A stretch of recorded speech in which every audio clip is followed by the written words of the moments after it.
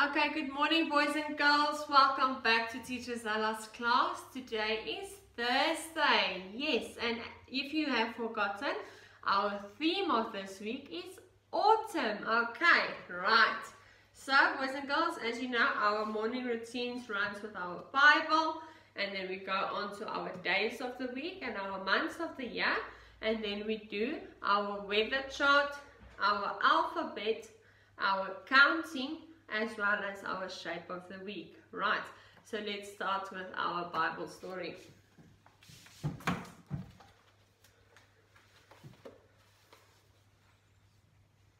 Okay, so boys and girls, today's Bible story is Hannah Prays. It's in 1 Samuel verse 1. Hannah couldn't have children. This made her very sad. One day, while Hannah and her husband Elkanah were in church, she prayed to the Lord and asked him to give her a baby. Hannah cried while she was praying. The preacher's name was Eli. He wondered why she cried so much. Hannah told him it was because she really wanted a baby. So boys and girls, as you can see here, they are in church, boys and girls. There's Hannah crying, and the preacher that was wondering why she's crying so much. Okay, let's move on. Eli spoke to Hannah and gave her hope. Not long after that day, the Lord gave Hannah a baby boy. His name was Samuel. Hannah was very happy that God has given her a son. So boys and girls, what we learn about the story is that we should be kind to our friends when they are sad. And please boys and girls, remember, if someone is sad, you need to go to them and tell them it's okay. Everything will be alright. Okay, close your eyes and I'm going to pray for us. Lord, thank you for listening to my prayers. Thank you, Lord, that I know that you are always there for us and that you will send the right friends and family and people to be at our sides when we need it the most. And most of all, Lord, help us to always remember that you are always at our side and that we are never alone. I pray this in Jesus' name. Amen. Okay, so boys and girls, now that we have done our Bible story for today, we are going to go on and move on to our days of the week. So boys and girls, if we look at our days of the week, we see that they are all different days. How many days are there, boys and girls? There are 7 days in 1 week. Okay, so let's start. Monday, Tuesday, Wednesday, Thursday, Friday, Saturday and Sunday. Yes, and what day is it today, boys and girls? It's Thursday. Well done. So you're going to take your peg and your arrow and you are going to put it on Thursday. Well done. Okay, boys and girls, let's quickly do our months of the year. January, February, March, April, May, June, July, August, September, October, November, December. Yes, well done, boys and girls. And how many months of the year do we have? We have 12. Yes. So let's move on to our weather chart. Okay. So boys and girls, if we look outside your window and look, do you see any clouds in the sky? No. Do we see any rain? No. Do we see sunshine? Yes, boys and girls, well done. So you take your peg and your arrow and you put it on sunshine. And please remember, boys and girls, that the weather can change at any second, and then it might be cold, it might be cloudy, and it might be raining. Okay, right. So let's move on to our alphabet. Get your alphabet card ready and let us start. A, B, K, D, E, F, G, H, I, J, K, L, M, N, O, P, Q, R, S, T, U, F, W, X, Y, Z. Well done, boys and girls. Right, let's move on to our counting card. Get your counting card ready and let us start. 1, 2, 3, 4, 5, 6, 7, 8, 9, 10. Yes. Now from 10 to 1 backwards. 10, 9, 8, 7, 6, 5, 4, 3, 2, 1. Well done, boys and girls. And please remember, you need to count from 1 all the way to 50 at home. Alright, well done. So, boys and girls, last but not least, our shape and our color of the week. Alright, so boys and girls, who can remember this? It's a triangle. Yes. And what color is this, boys and girls? Orange? No, it's red. Yes, well done, boys and girls. Okay, boys and girls, now that we are done with our morning routine, we are going to go on to our theme discussion. So, boys and girls, remember the theme of this week is still autumn, but today we are looking at different animals in autumn and what they actually do. Right. So, boys and girls, as you know, we get all different types of animals. So, here we see some birds flying. We see some animals that are starting to prepare for winter as well. Alright, so let us see, boys and girls.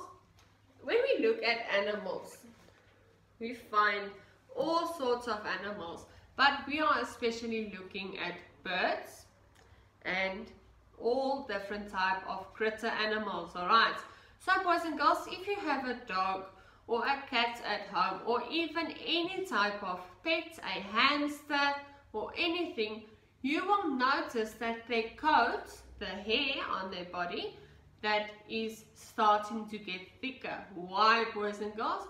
Well, because we are moving to autumn. So in autumn, all the little critters and animals are getting ready for winter.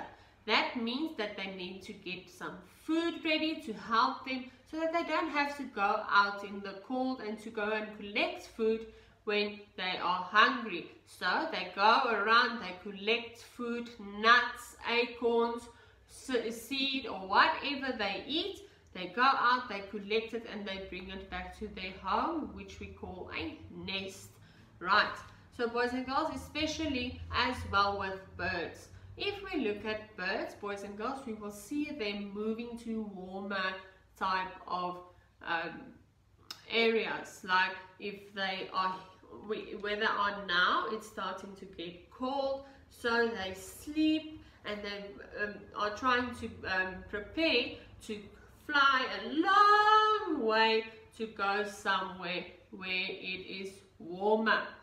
And as well, boys and girls, what do we call the long sleep in winter when we talk about little critter animals like a porcupine or even squirrels? We get some foxes and we get some bunnies, all of those, boys and girls, even some bears. They hibernate when they sleep in winter. So boys and girls, that's when they get in autumn, they get ready, they collect all the food and stuff they need, they take it back to their nest, which we call a home, and then they are going to sleep for winter. So that means they go and store the food that they have collected, and only when they wake up, boys and girls, the only reason why they wake up in hibernation is to eat and to go outside and maybe pee or something like that, but then they go right back into their nest and they sleep for the rest of the time. So boys and girls, that's what happens in hibernation. So when we look at autumn, boys and girls, this is how the little animals all over the world get ready for the winter. They use autumn to collect all their stuff they need, like food and water, and then they are preparing to sleep through winter and have enough food. Okay, boys and girls, you have received a blank page like this by Teacher Anna. I couldn't get extra yesterday and before that because we didn't have any extra, but just to show you, this is how yours is going to look, boys and girls.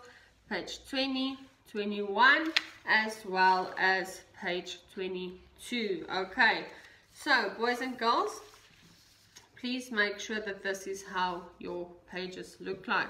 We're going to start with the middle one here, and it's page 20. Please remember to write in your name, boys and girls. I'm just going to explain you what to do, and then I'm going to show you how Teacher Zala did it. Okay, so on page 20 they ask us to write our names. Please write your name in the name column, and then they ask us, say the sound of the letters out loud and decide which sound does not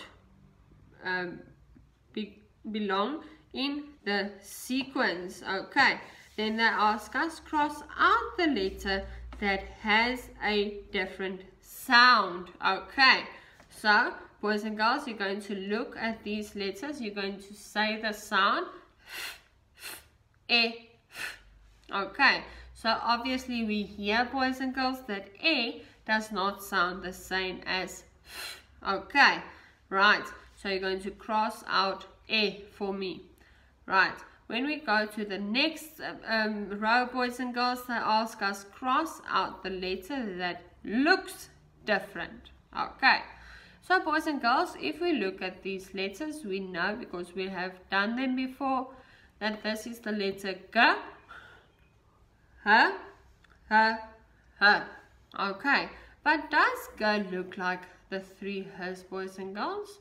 No, it does not. So we are going to take a red crayon and we're going to cross out the G. Well done. Okay, boys and girls, now that we are done with that one, we are going to move on to page 21. So what's going to happen, boys and girls, you're going to write your name on top on the name column, and then they ask us, follow the arrows to trace over the letters. Okay, so then we need to do the E, the F, the G, and the H. The reason why it's in this order, boys and girls, remember this is how the alphabet goes.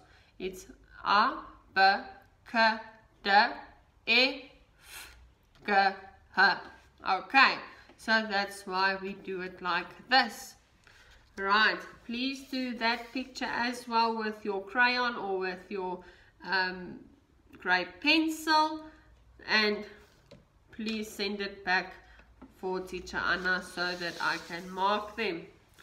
Okay, boys and girls, if we look at this page, we see that it's page 22.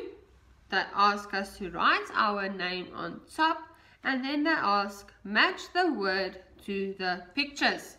Right, so here, boys and girls, we have a picture of a grape, grapes, a frog, eggs, and a hippo.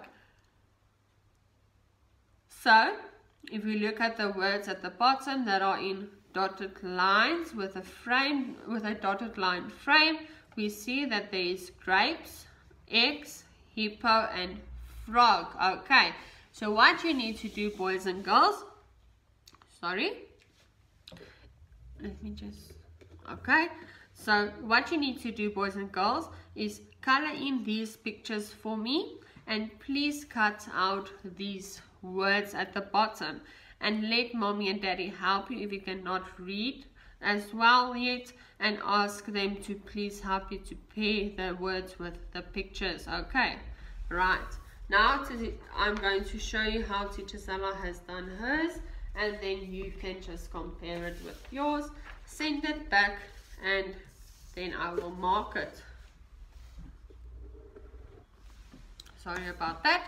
Right, so on page 20, boys and girls, you have seen that Teacher Zella has written her name in the name column, and I have started with the top one with the F and the E, and I have crossed out the E because the sound that we hear from the E is not the same as the F. Okay, and here, boys and girls, they have asked us to cross out the letter that does not look the same. So here we had G, H, H, and we are going to cross out G because it does not look the same as H. Okie dokie. Right. So here, boys and girls, on page 21, we have seen I have written my name in the name column, and they ask us again to follow the arrows and the dots to trace over the letters. As you can see, boys and girls, Teacher Zella has done hers very neatly and nicely. Please try your best, boys and girls, to not lift your pencil when doing this activity. It helps us to remember the alphabet. Alright, so on page 22, as I said, you can cut out the words that were at the bottom. If I can compare them, let me do this, and then I can show you. As you can see, Teacher Zella has cutted out her words at the bottom. I have colored my pictures as well, boys and girls, and I have stuck the words with the pictures. As you can see, here is grapes, so I have stuck the word grapes with the picture. The word frog is with the picture of the frog. The word X is with the picture of the X. And the word hippo has been cutted out and stuck with the hippo picture. Okie dokie, boys and girls. So, please, boys and girls, send a picture for Teacher Zella and I will mark it. Okay, boys and girls, that is all from Teacher Zella for today. I hope that you have enjoyed it as much as I did. And I love you guys, and please be safe, and I will see you tomorrow. Bye.